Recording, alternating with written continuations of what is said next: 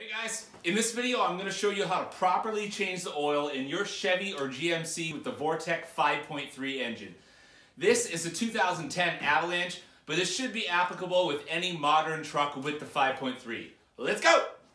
Alright, so here's everything you're going to need to change your oil on the Chevy 5.3. So of course you're going to need the manufacturer's recommended oil. In this case I'm using synthetic 5W30. You're going to need a set of ramps to lift your truck up. You're going to need an oil catch pan, and you're going to need a wheel chock. And here, as you can see, it says Avalanche Oil Change Kit. I like to make a kit after I do the oil change each time, so next time I do it, everything I need is right there. So, of course, you're going to need a pair of rubber gloves. You need a funnel for your oil. You're going to need your proper oil filter. I like to use a puppy pad for catching all the splashes of oil that go all over the floor. Oil filter wrench. A 15mm socket with a ratchet, and then of course some rags to wipe everything up.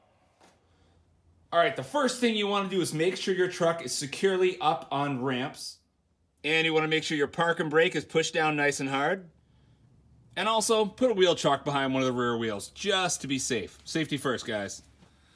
Alright, ladies and gents, the next things you want to do is locate your oil filter and your drain plug. So I am laying underneath the truck where my foot is the front of the truck. And so right here, this little blue guy is your oil filter.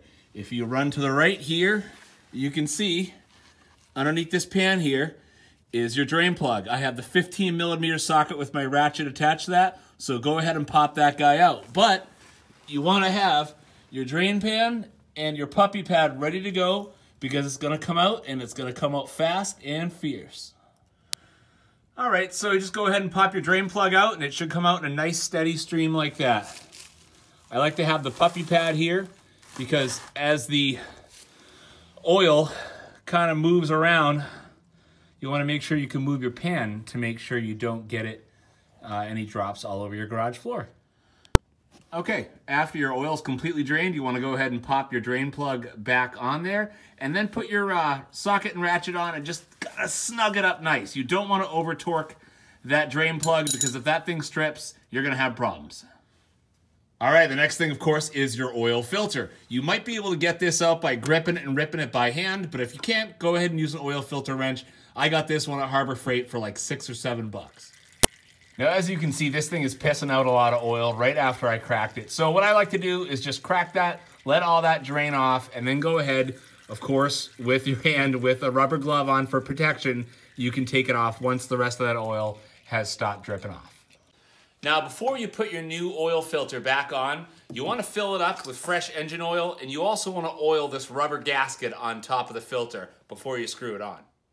Okay, after you have replaced your oil filter properly, you want to go ahead and fill the truck back up with oil. These trucks take 5W30. I use synthetic oil from Kirkland, which is a Costco brand. It's a really good oil. Check out Project Farm's video on that. He proves that it's a really good synthetic oil. This is going to take 6 quarts, so go ahead and fill that baby up. All right, after you've put in your 6 quarts of oil, make sure to put your cap back on. That's a very important step. Don't forget that. Put the oil cap back on.